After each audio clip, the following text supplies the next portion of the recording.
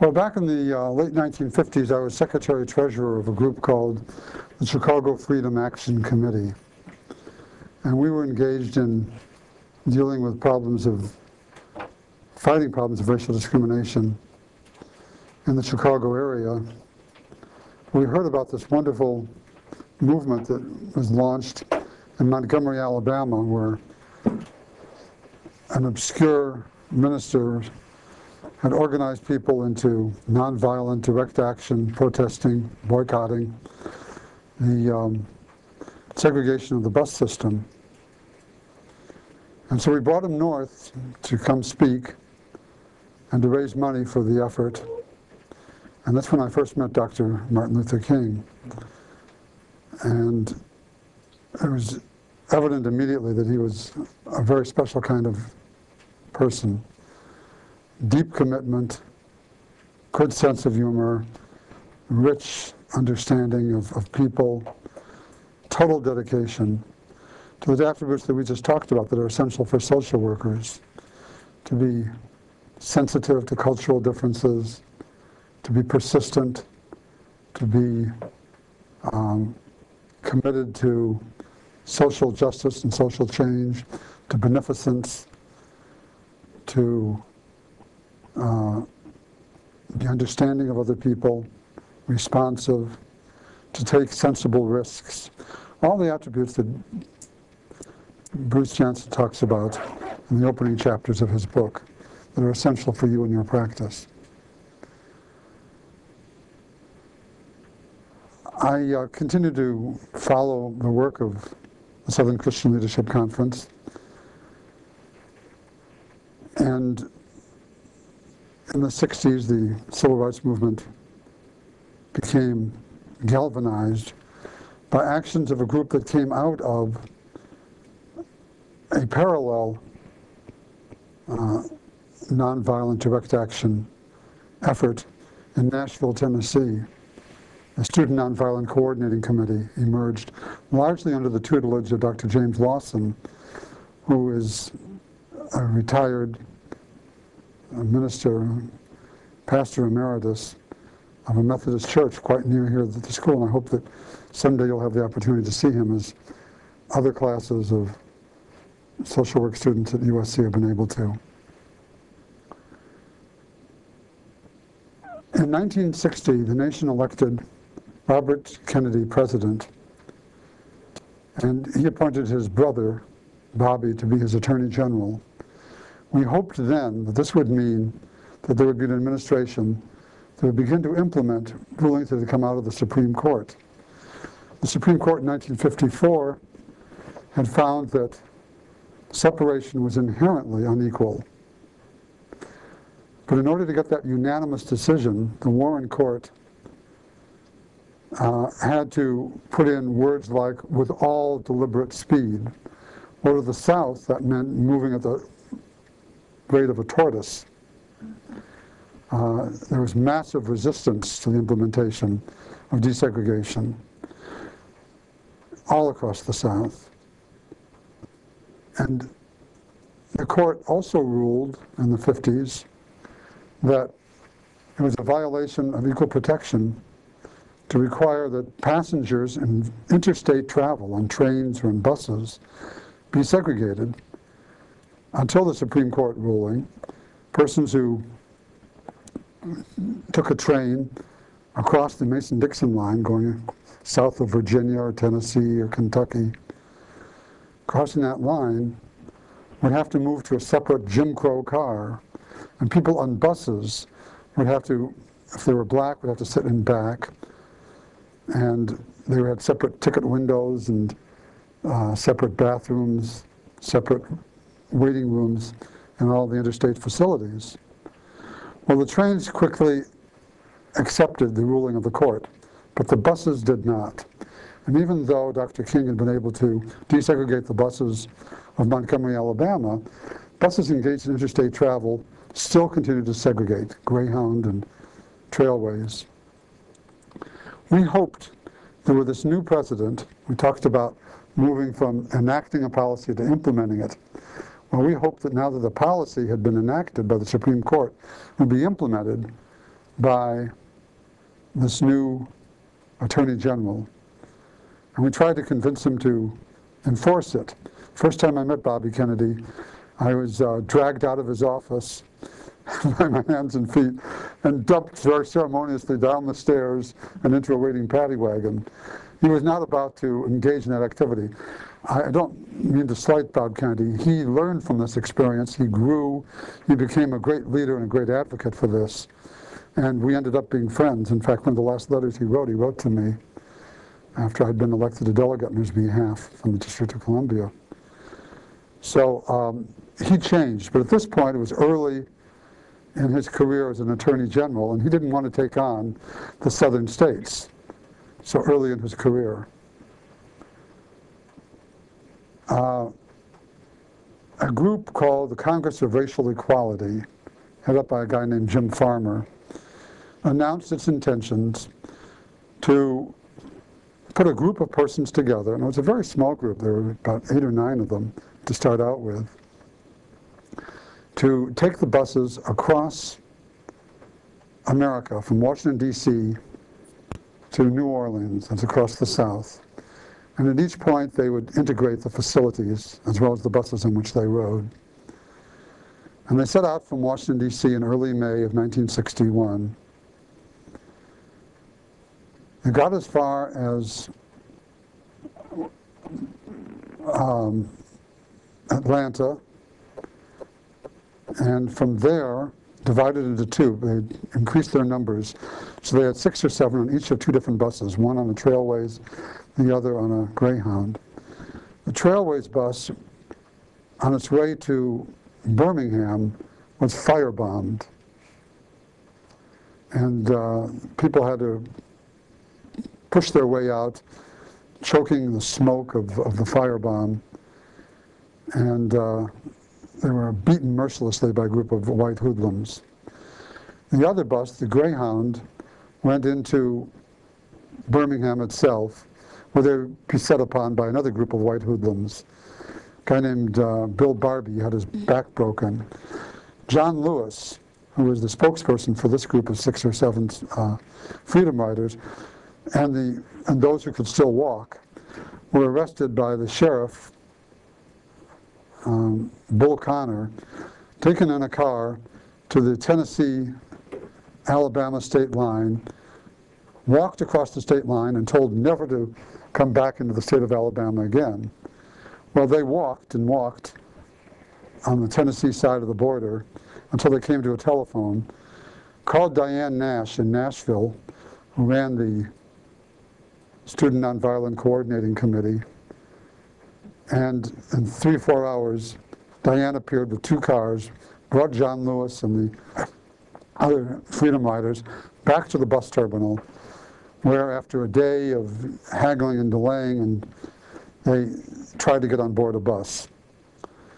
Well, the riots that had taken place both in Anniston and in Birmingham resonated in the office of the Attorney General, and Bobby Kennedy did get mobilized.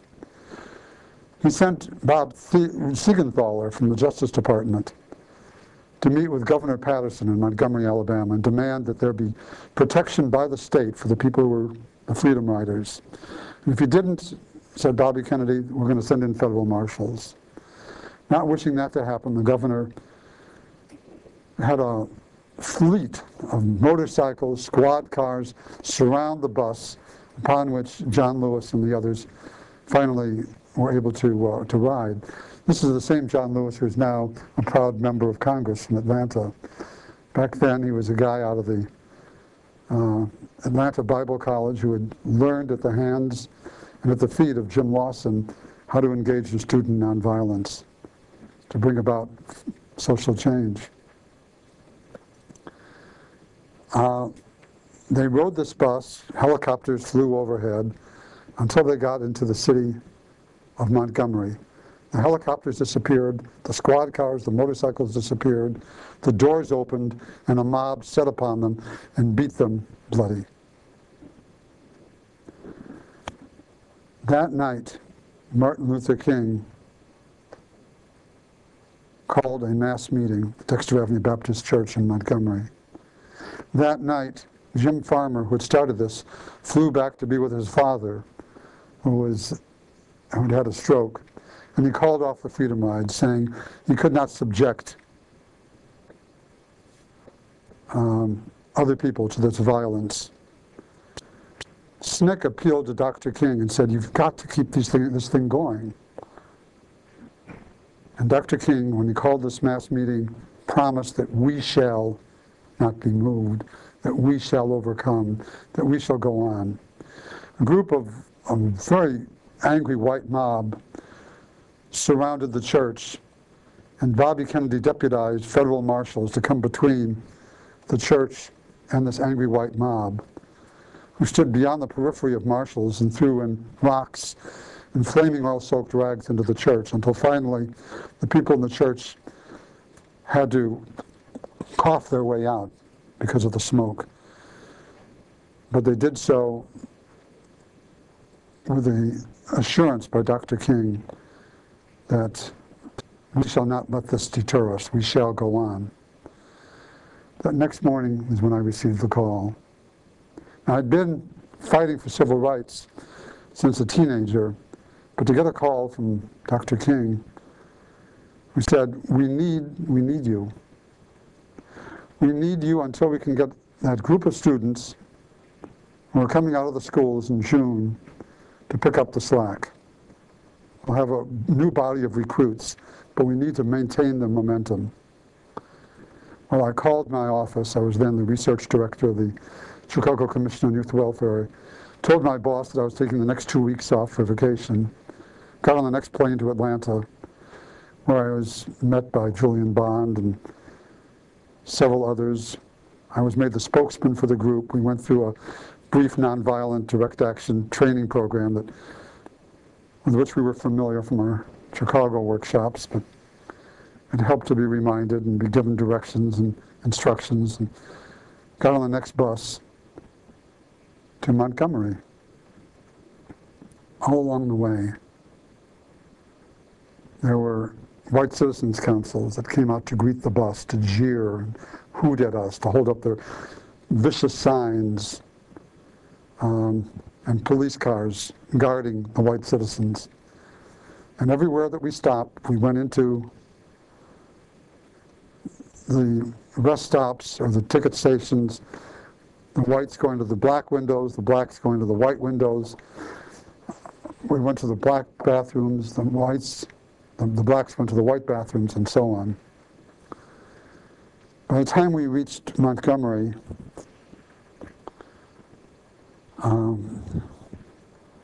we were all very, very tense. And there were only 7 of us. But as we exited the bus, there was a minor pandemonium. It wasn't exactly a riot, but there was a lot of pushing and shoving and yelling and screaming. And I was shoved into a colored cab, as they called them.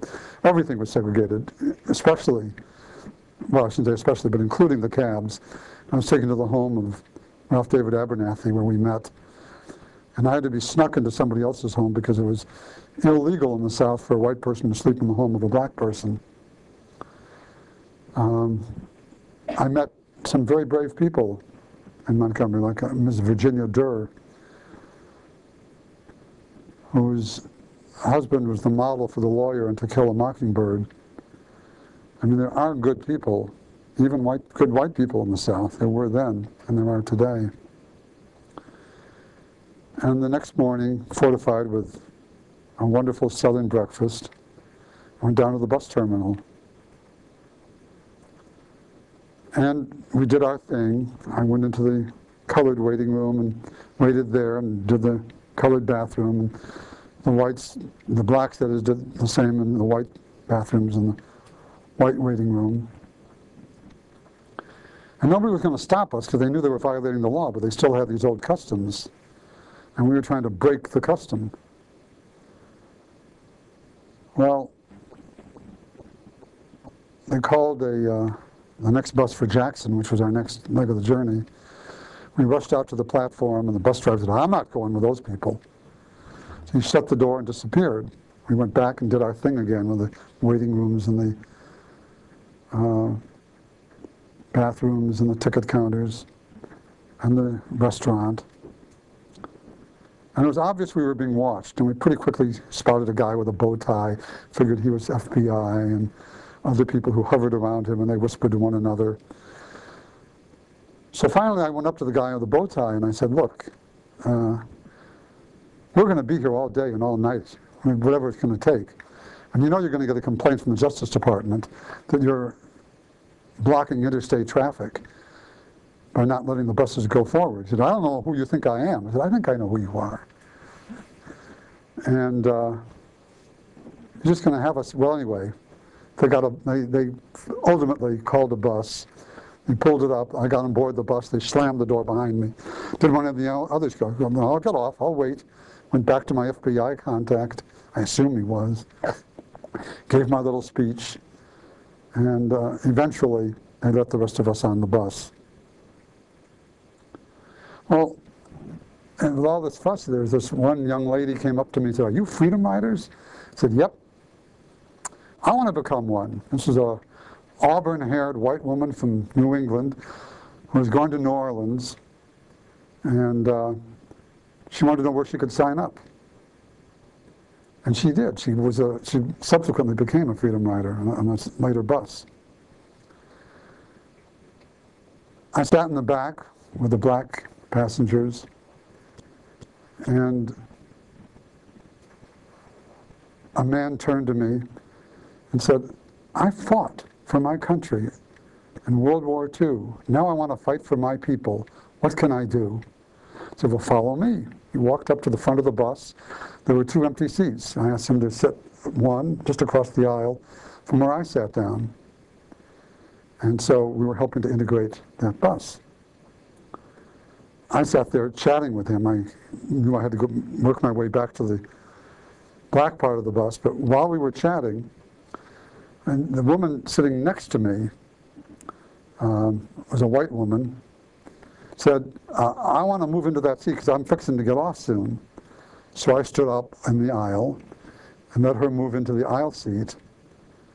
And then she said, and I thought I would sit next to her because I was still carrying on the conversation with this black veteran. Over the hoots, I might say, of some of the white passengers who were calling me nigger lover, communist, stirring things up, messing up our way of life. And the woman, instead of moving over fully into the aisle seat, put her feet up over on the window part of the seat to block me from sitting down next to her. And I said, well, ma'am, I wanted to sit there. She said, well, I got titillations in my legs, and I need to stretch them out. So I thought you said you were going to get off at the next stop. Well, I changed my mind. I got these titillations in my leg. Well, the bus began to fill up. Made other stops along the way.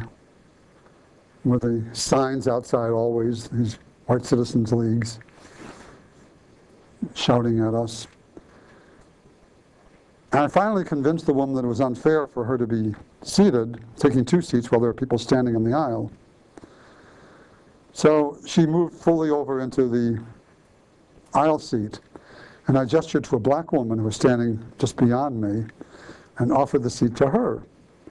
So this woman crawled over the woman and sat down.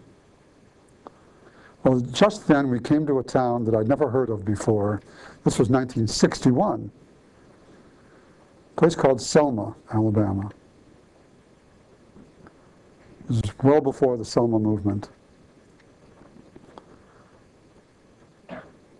The bus driver slammed on the brakes, rushed over to some of the squad cars, and came back on board the bus with the sheriff, a guy named Jim Clark.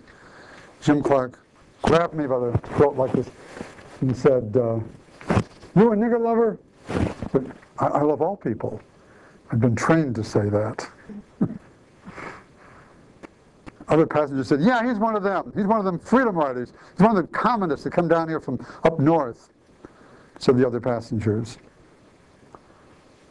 Turns to the woman who was sitting on the aisle seat next to where I was standing and said, he been bothering you, lady? No, Sheriff, he ain't been bothering me. Well, I think he has been. The passenger said, yeah, he's been bothering her. He's been bothering her. I don't want any trouble, Sheriff. I got my folks waiting for me in Texas. I don't want any trouble. Don't worry, ma'am. This bus ain't going nowhere so long as you aren't on it. But you're going to come with us for a little while. And we'll hold this bus for you. You'll get to Texas. Took her off the bus, and she literally ran, titillating legs and all, to the squad car. Clamped handcuffs on me. I gave some heroic little speech thinking it was going to be the last thing I was ever going to say in my life, to the effect of, that's okay. They can stop me, but they can't stop us. And I felt like I was in a B-grade movie, you know.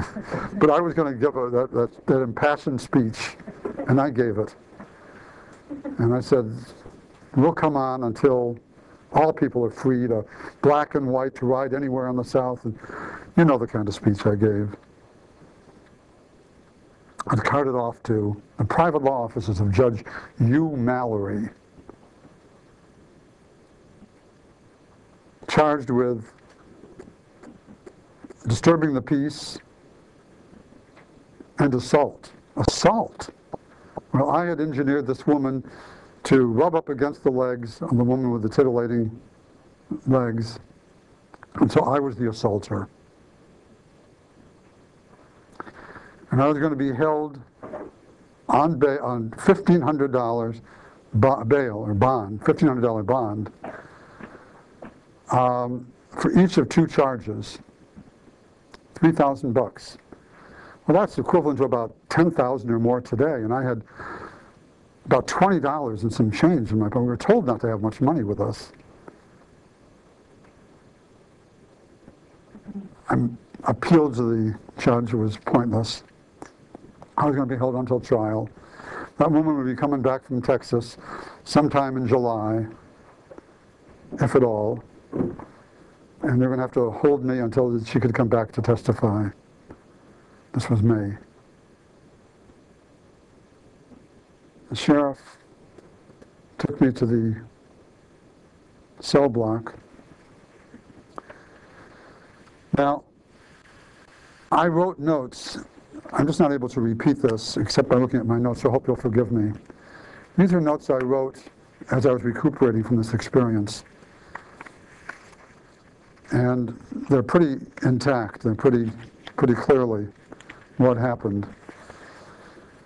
It contains a great deal of profanity, and I hope people will accept that and understand it. And it has the authenticity of that moment. Everybody.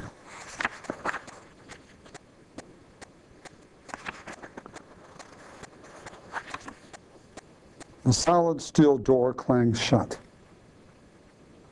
My heart sank and I struggled to be brave, humming to myself, this little light of mine, I'm gonna let it shine. My whole world disappeared on the other side. I'm gonna let it shine. Thrust into a dark corridor as I saw it in the camp of desperate, bigoted white convicts. Would this be my antechamber to death? It really didn't seem quite real. Not yet.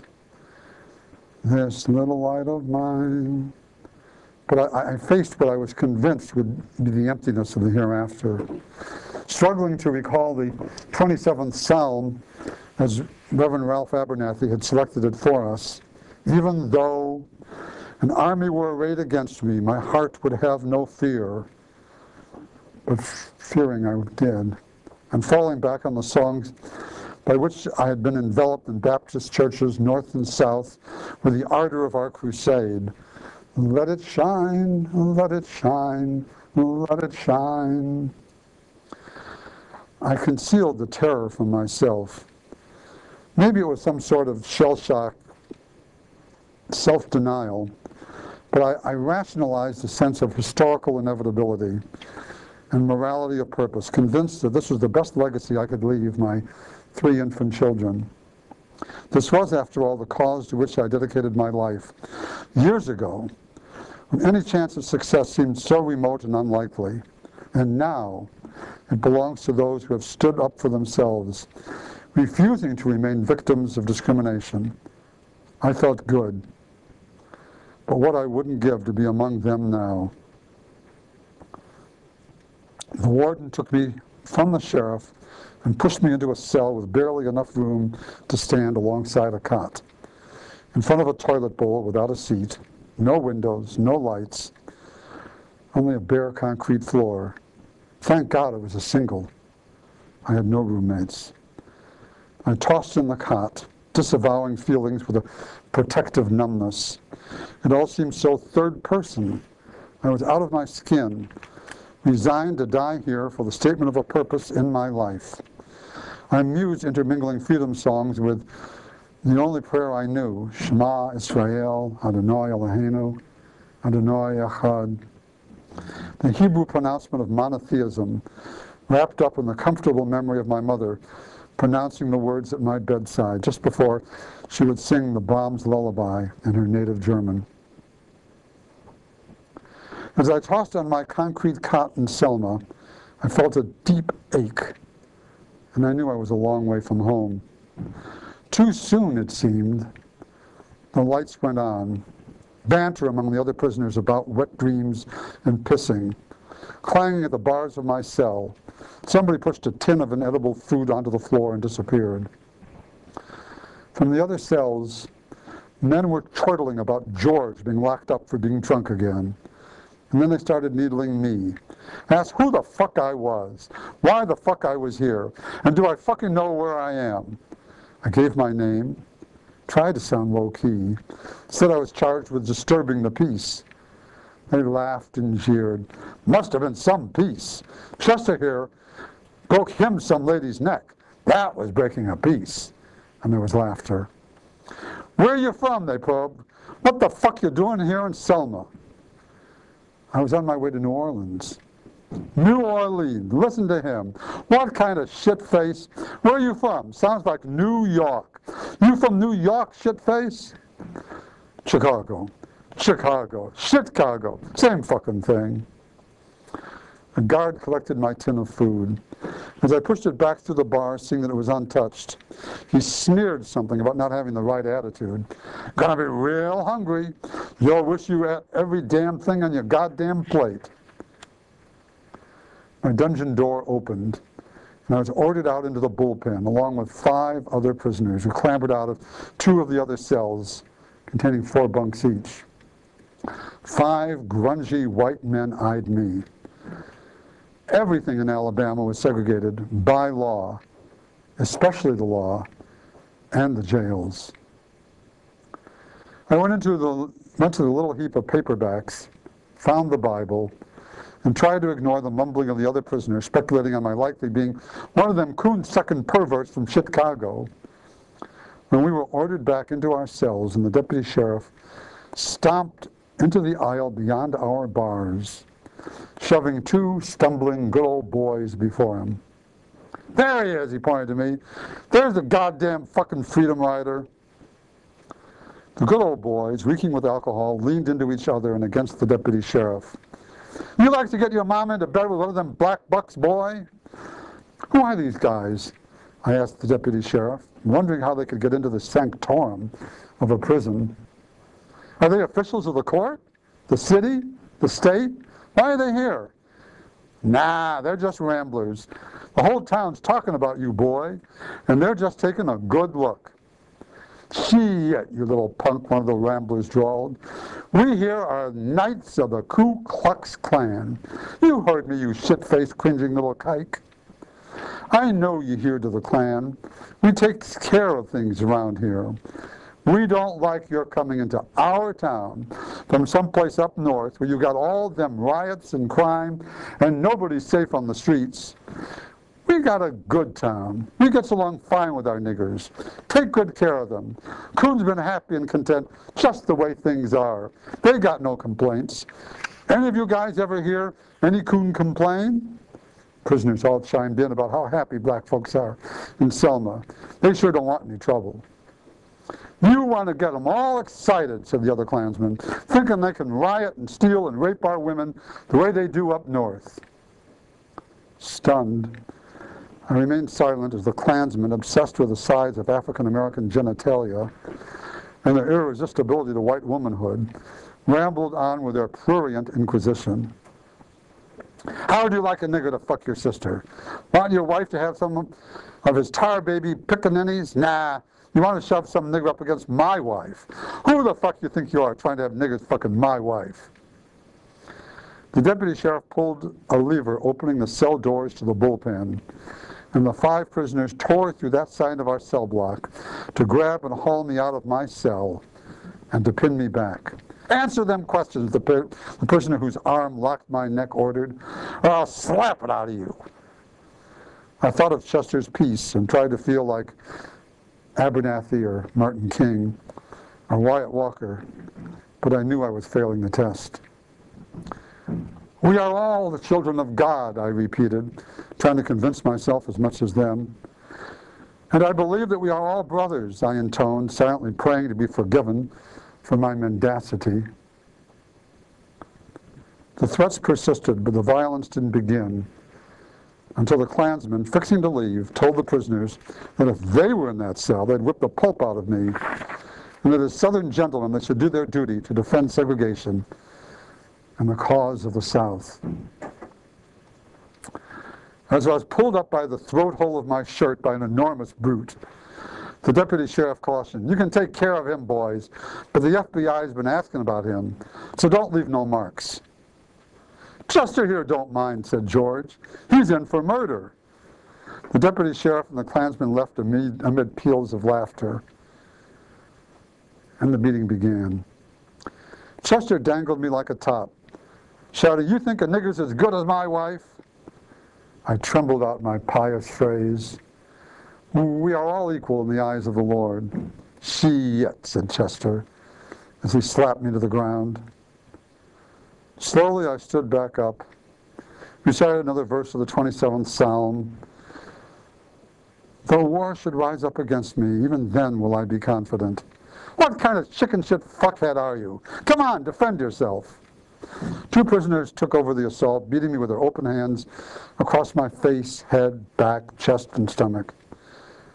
"I was in the service for 9 years, a black-haired, ashen-faced hoodlum in for grand larceny boasted, where I got showed how to whack troublemakers without leaving no marks for the FBI. I fought and risked my goddamn life for this country in the war," a blonde Aryan awaiting extradition to Michigan reminded his buddies, "to keep things the way they were. And this son of a bitch comes down here to change everything any of us fought for."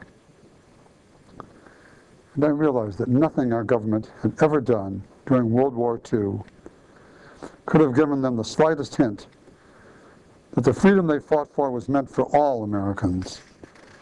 Segregated troops and rank discrimination only reinforced the Southern way of life. The grand larcener slapped me so hard I could not hear for a harrowing while. He swore he'd whack me so bad he'd break both my eardrums, lying through my teeth.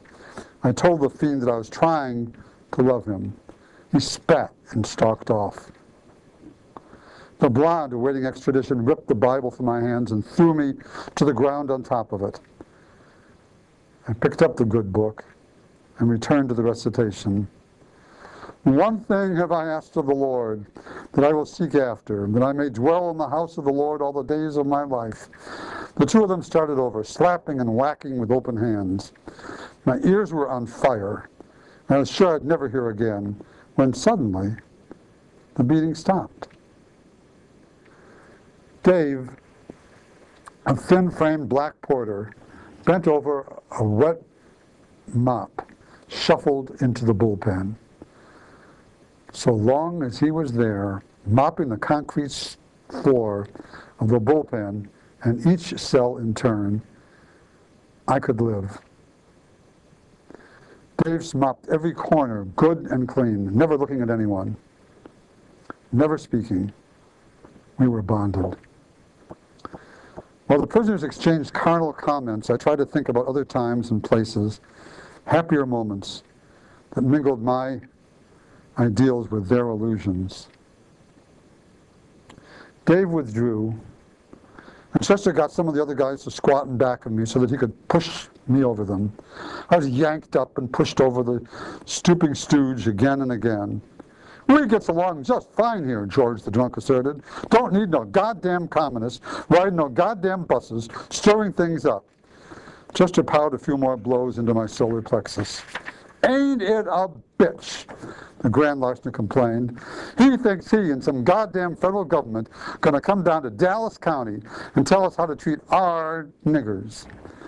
Fucking communists ought to go back to Russia," the blonde fugitive from Michigan chimed in. From time to time, it seemed like they had to be talked into the need to protect white womanhood before resuming their onslaught. The deputy sheriff reappeared. "It's okay, boys. You don't need to worry about not leaving no marks no more. We got a necktie party out there for him, and if you don't leave here feet first, he ain't leaving this town no other way." I made my peace. It would all be over soon.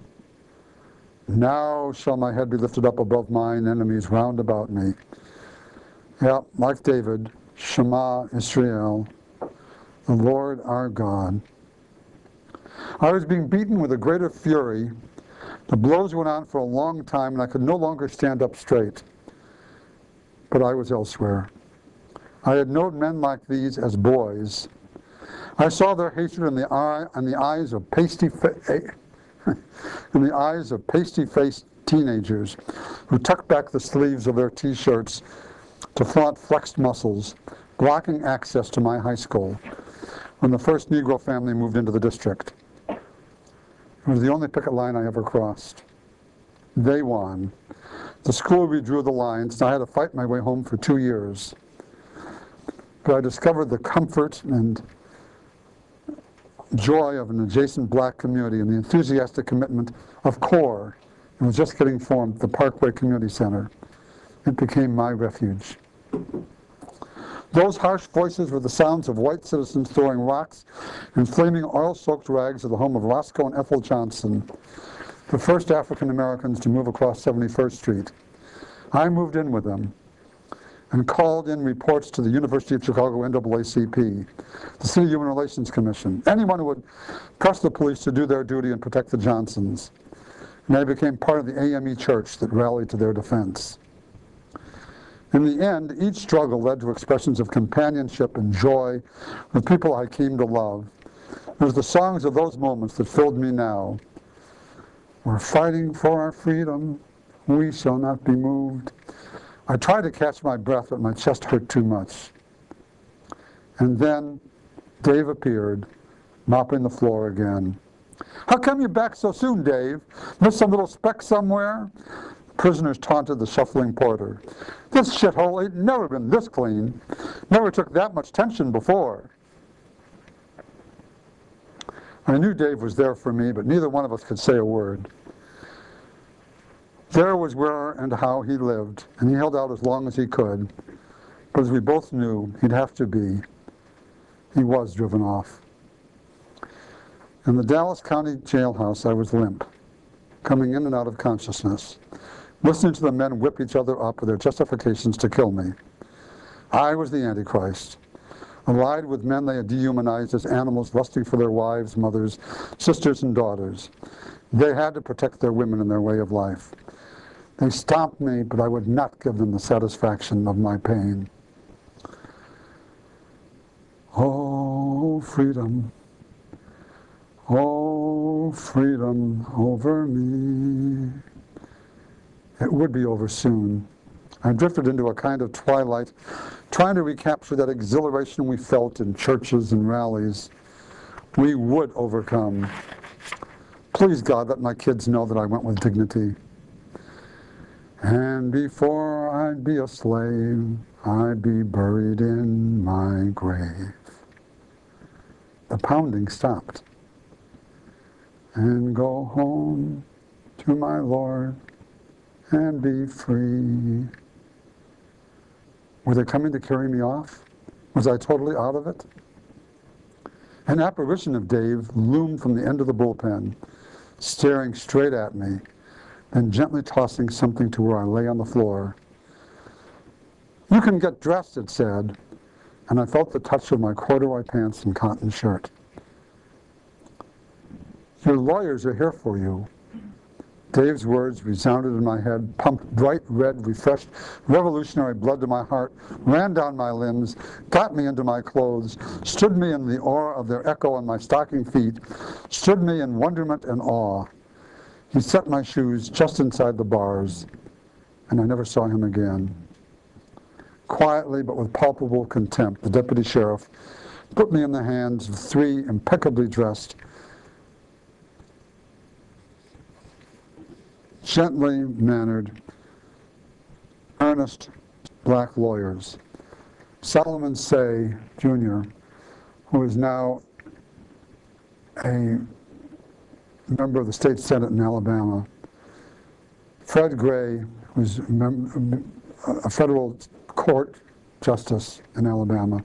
And Charles Conley came with FBI protection to take me out of that prison. They were protected with FBI, and there were news reporters, there were flash cameras aimed at me. As I came out of the jailhouse, I suddenly let these tears that I had really restrained, I had not sobbed, I had not let anything flow from my eyes, but they suddenly just burst forward. I remember the first thing that I said, it was uncontrollable. How do you keep from hating white folks? Because I had learned to hate in that short while in that jail. As we opened up the door to the Dallas County Courthouse, there was this huge white mob standing there facing me, jeering. And across the street from them was an almost equally large mob of blacks. People who later wrote about the history of the Selma movement talked about it began when this guy from up north got himself arrested. I had no conscious impact, but there it was. We talk about the impact of what we do. It began with this crazy guy from the north getting himself arrested and thrown into jail. And I was being marched by FBI and by cops and by state police between the two mobs to a waiting convoy of cars that took me back to Montgomery, where I was lifted into a bed. It was the bed that Reverend Abernathy and his wife, it was their bed. It was a wonderful soft down quilt, and they slept in another bed and put me in their bed, where I stayed for about 10 days. Every rib in my body had been broken. I was a wreck. I didn't dare go to a white hospital, and the law wouldn't have allowed me to go to a black hospital. But black physicians came and taped me up and took care of me. And on my last day, it was a Sunday, I was taken to a plane, but on the way, I go back to my notes.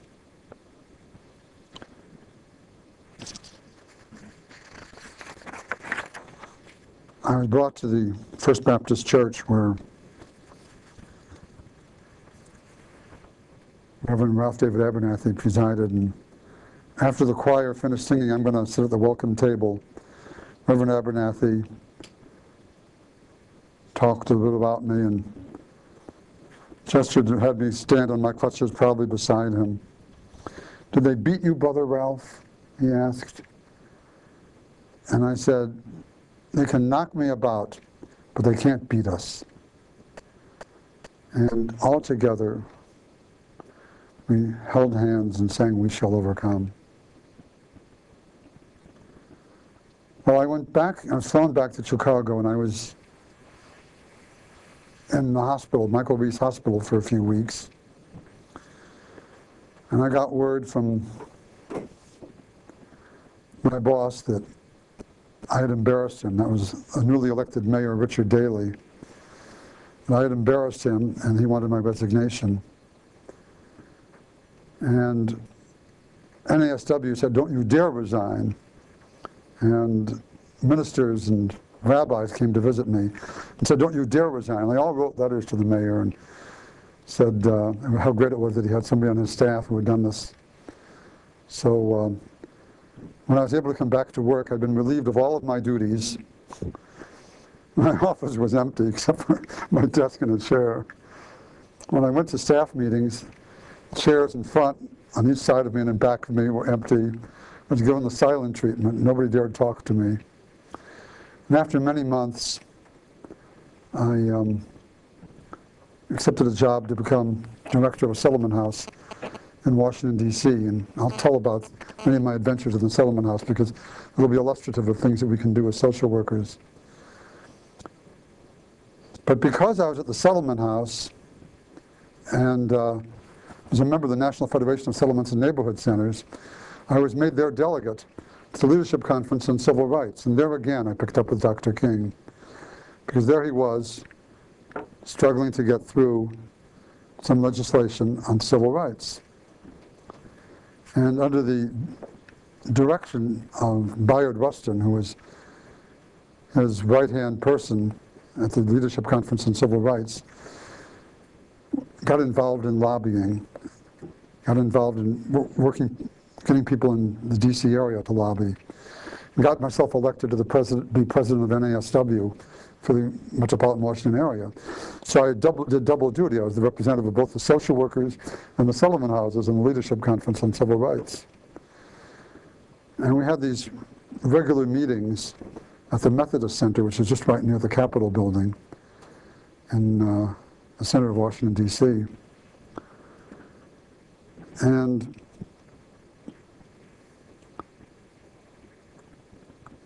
in the course of this, I remember bringing Dr. King to visit my settlement house. And there's stories about that, but I won't burden you with that. I'll just wrap it up with one final story because it applies to each of us today.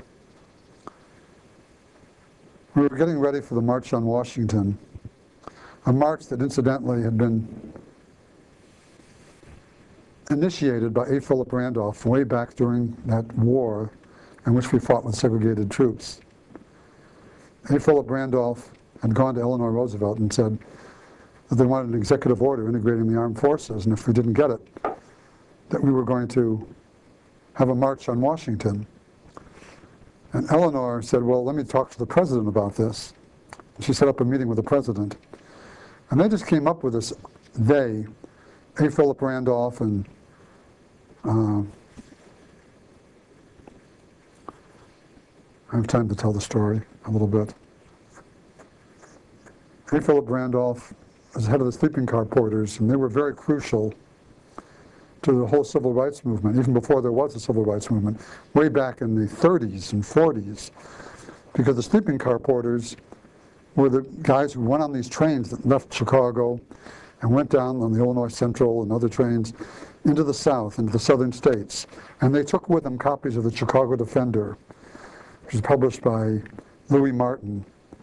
And it called for civil rights and equal rights. And they would distribute these newspapers in every southern town and hamlet the train passed. And so it was he and Louis Martin and Walter White, who was then head of the NAACP, who met with the president during the war and said that they wanted the troops to be desegregated. And FDR was scared to desegregate the troops because most of the training camps, most of the Army camps were in the South, and there would be riots.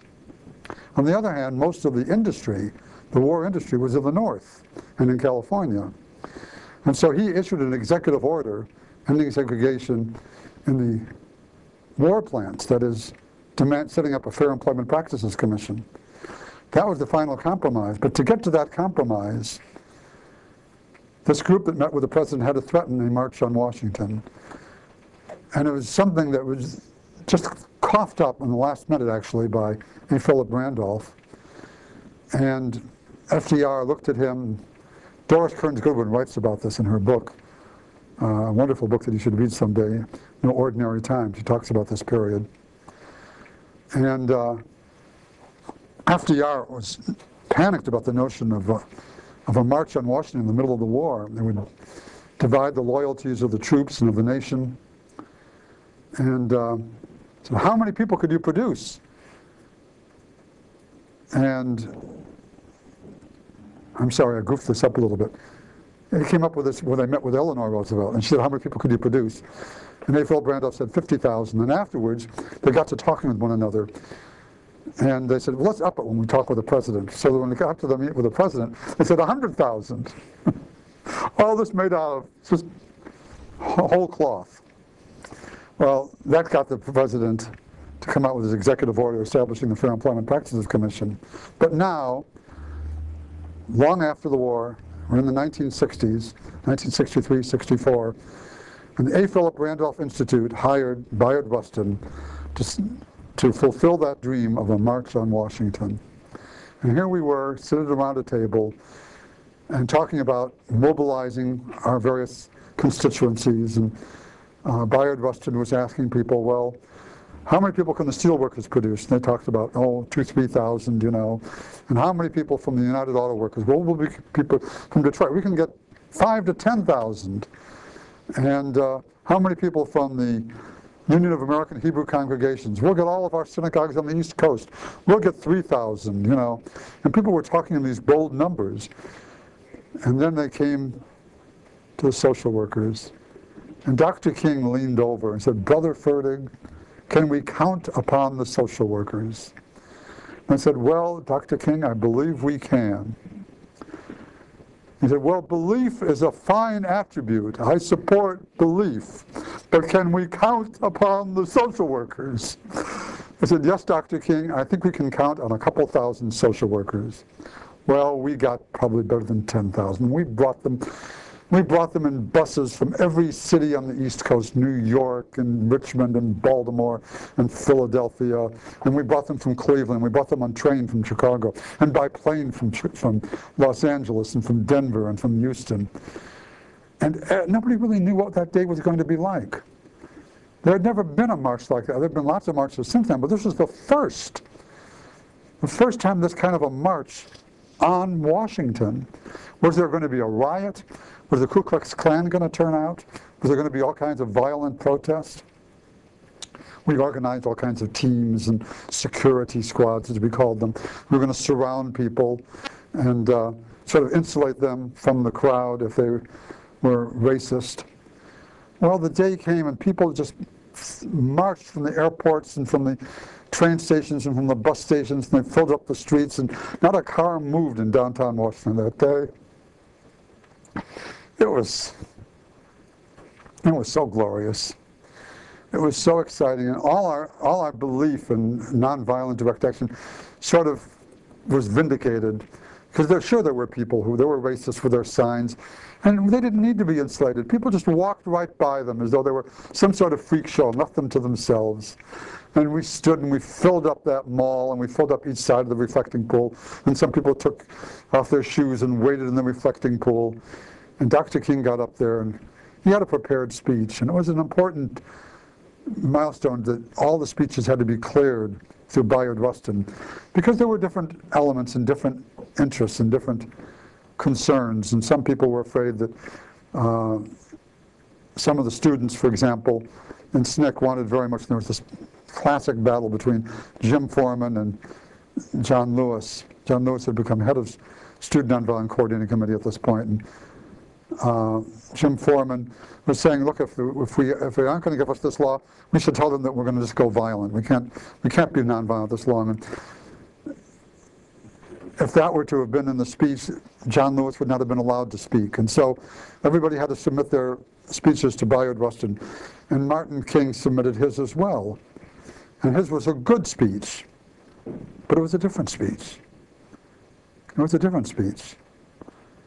John Lewis gave a speech of peace, incidentally, but when it came for Martin Luther King to speak, he gave his speech. And he looked out upon that crowd, and then, whether it was the force of God or whatever, he ad-libbed that I had a dream. That gorgeous speech came out of his heart at the moment. That great statement, that great commitment that we all repeat, just from his heart, from his soul. Well, we went on, we did bring that change about. We did get a change in the laws. And as we're going to talk about in this class for the rest of the semester, that's just the first step. Well, the first step was getting it on the agenda. The second step was getting it implemented in legislation, or getting it enacted. And then the next step was to implement it, to carry it out, to carry it forward. And that's what we did. That's what you're going to do in this class when we deal with the problems of the homeless, because that's in the spirit of that great man. I'd like to close this a little bit. Maybe it's a little bit corny, but I'd like you to indulge an old man. Let's hold hands and let's sing.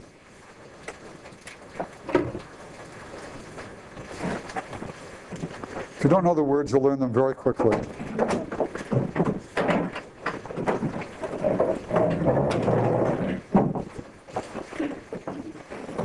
This is a song that started out in the Carolina Sea Islands. I mentioned Carolyn Severance and the Sea Islands in the first part of this class. That's where this song came from. It was I Will Be All Right. And as it traveled across the Appalachians and found its way to the Highlander Folk School, a place where civil rights leaders were trained by Miles and Sophia Horton, it became the song of the school, and it was transmuted into We Shall Overcome. And we'll sing, we shall overcome, we shall overcome, we shall overcome someday. Oh, deep in my heart, I know that I do believe we shall overcome someday. Black and white together, black and white together,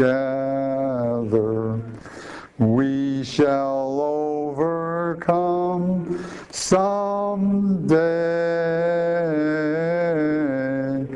Oh, deep in my heart, I know that I do believe we shall overcome someday. The truth shall set you free. The truth shall set you free. The truth shall set you free. The truth shall set you free today. Everyone. Oh, deep in my heart, I know that I do believe we shall overcome someday. Thank you.